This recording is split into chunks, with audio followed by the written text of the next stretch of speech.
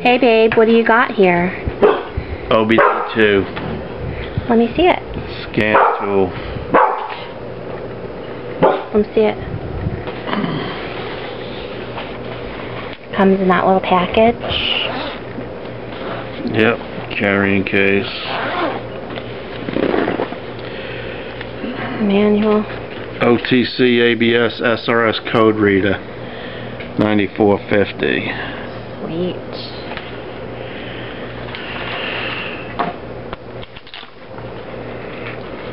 So that's the actual code reader.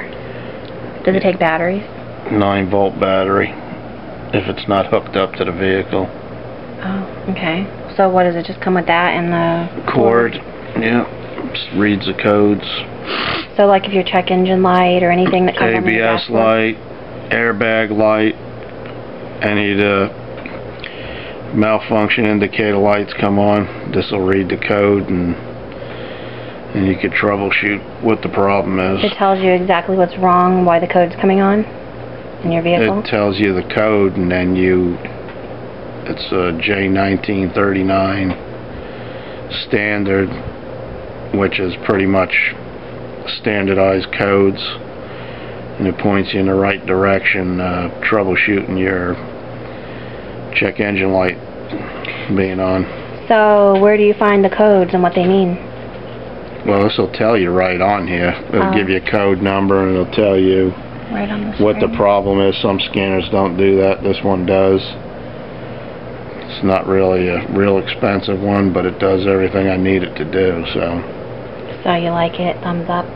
Yeah, it's a pretty good product. OTC's been around since the beginning of electronics. You plugged it in right down there.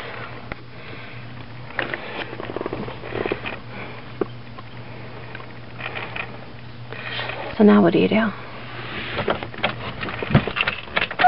the vehicle.